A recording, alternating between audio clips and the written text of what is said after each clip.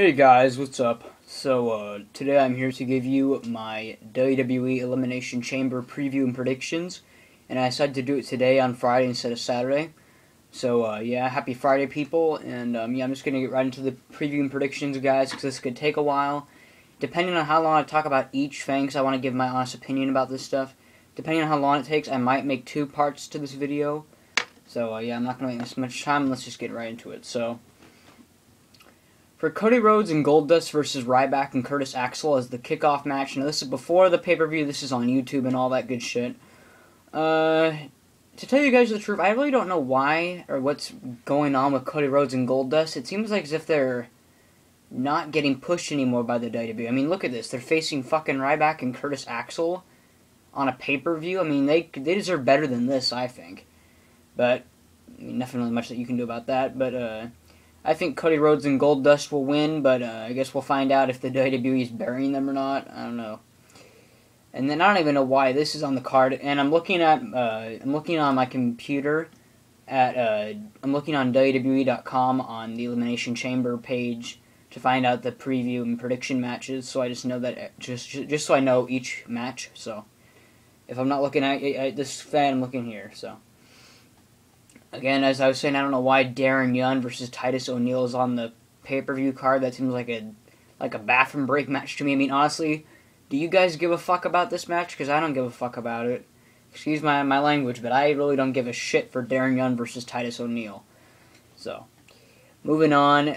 Another one that I don't really care much about is the Intercontinental Championship match between Big E versus Jack Swagger. I think that Big E will retain his Intercontinental title belt. It'll be it might be an okay match, but we'll find out. And, oh yeah, for Darren Young versus Titus O'Neil, I really don't give a shit who wins that, so I'm not even going to predict who will win that one, but I think for the Intercontinental Championship match between Big E and Jack Swagger, I think Big E will retain. And then, so I'm going to go through all the bullshit stuff first. So, that was one of the bullshit thing. The kickoff match is a bullshit. Let's get to another thing. Batista versus Alberto Del Rio. This has got to be the dumbest match that the WWE could have made. It's already over. I mean, who honestly thinks that Alberto Del Rio is going to stand a chance against Batista? I hope this match doesn't last longer than 5 minutes, I hope. 5 to 10 minutes at most, because, I mean, it's just taking up pay-per-view time. I mean, listen, I mean, this feud with Alberto Del Rio and Batista ended 2 weeks ago when Batista powerbombed Alberto Del Rio. I mean, I don't know. This is just to give Batista something to do for the pay-per-view because he doesn't have shit to do. But I mean, it's just a dumb match in my opinion. But either way, I'm sure Batista will destroy Alberto Del Rio in like 5 to 10 minutes. So I'm not gonna bitch about it too much. But I mean, yeah. So Batista will win that. Then for the WWE Tag Team Champions, we have the New Age Outlaws as the champions versus the Usos, and I think this could go either way. I don't really see the New Age Outlaws as the WWE Tag Team Champions for very long. I think the Usos will win eventually. I don't know if they'll win this one or not. They might, but the Usos have been on a winning streak, and whenever you're on a winning streak going into a pay-per-view, that usually means that they're going to lose.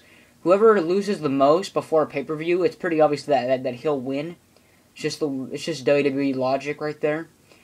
But I think I'm gonna go with the Usos to win this match, but I could be wrong. I mean, this is just my opinion about this stuff. So yeah. Now this is one match I'm really looking forward to, and that's the Shield versus the Wyatt family. This is gonna be a hell of a good match. I mean, I'm predicting that this will be match of the night easily. I mean, the Wyatt family is great. The Shield is great. It's just too bad that the Shield is breaking up. And that's what I'm going to go to. Now, see, what I was thinking about before this is, I was thinking that the Shield could actually win this match. But then I thought to myself, and from listening to other commentators on YouTube, it sounds like they're going to have the 3 members of the Shield in a triple threat match at WrestleMania, which may or may not be good, but, I mean, if they do have a triple threat at WrestleMania between Roman Reigns, Dean Ambrose, and Seth Rollins, it's pretty obvious that Roman Reigns is going to win that match. because, I mean, he's getting pushed right now, like, ridiculously a lot, so it would be pretty obvious that Roman Reigns would win that. So, to me, I'm going to go with the Wyatt family to win this match, because the Shield is going to break up at the Elimination Chamber, I'm afraid. I hope I'm wrong, because what I want to see is this. I would like to see the Shield win against the Wyatt family, but just barely, and then start to have Roman Reigns and Dean Ambrose get in each other's faces over jealousy and all that bullshit. Then this is what I would do.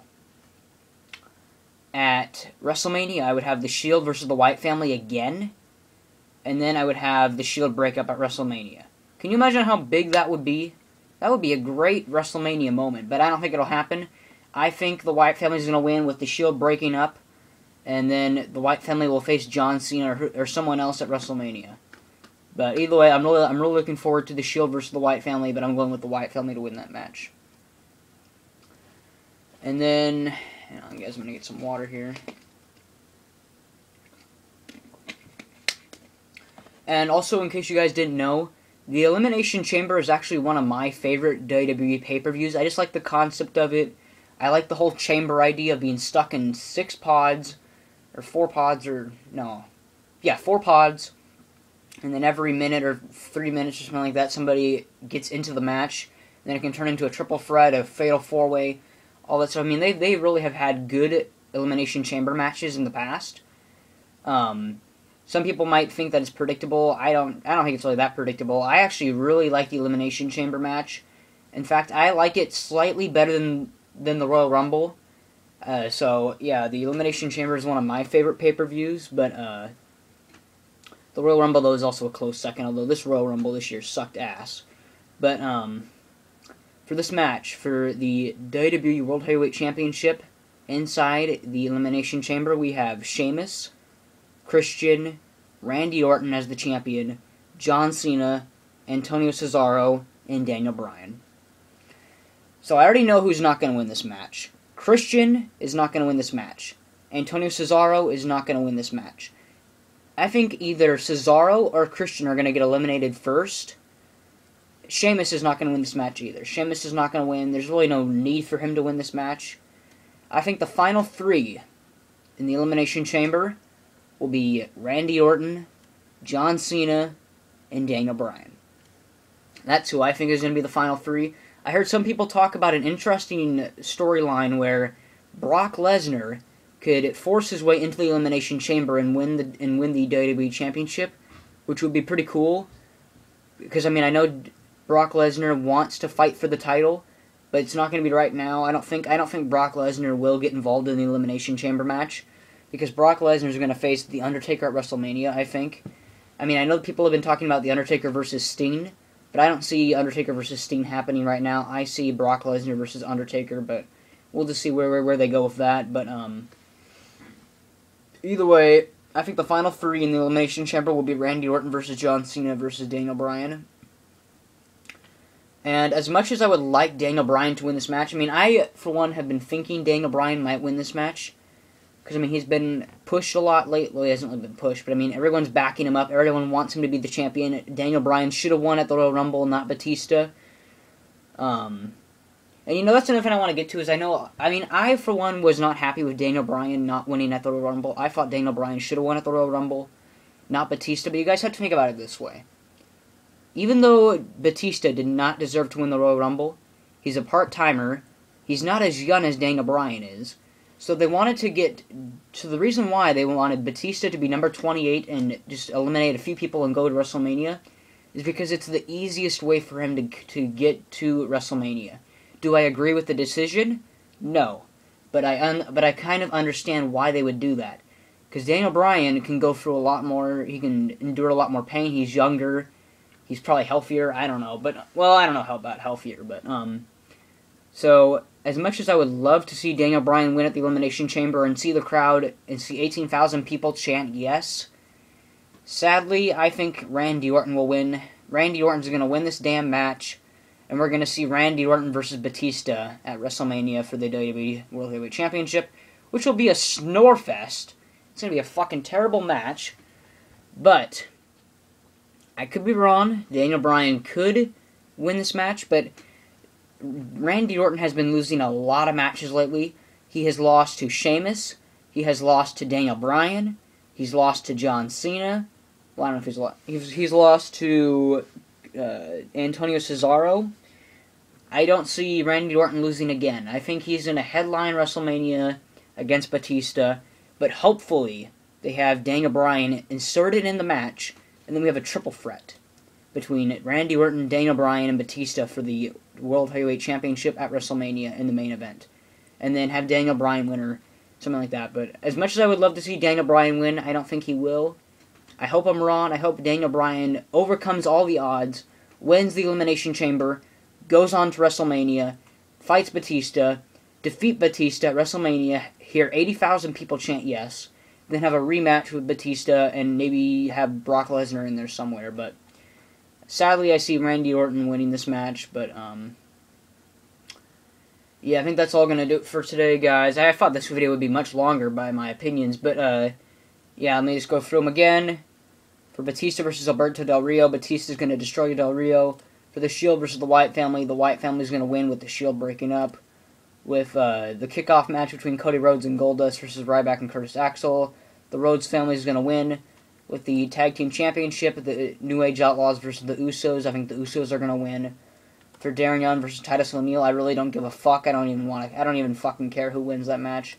And for Big E versus Jack Swagger, I see Big E retaining his title. And for the WWE World Heavyweight Championship match inside the Elimination Chamber, I think Randy Orton will retain. But my second choice to win this match, if Randy Orton doesn't win, is Daniel Bryan. I hope it's Daniel Bryan. Let's find out. But hopefully the Elimination Chamber is good. I hope it is, because, I mean, the Elimination Chamber is one of my favorite pay-per-views next to the Royal Rumble. And since the Royal Rumble sucked, I hope the Elimination Chamber is good. But, yeah, let's find out. And that's going to do it for this video, guys. Like my video, comment on my video, subscribe if you want to. And, yeah, peace out, guys. Happy Friday.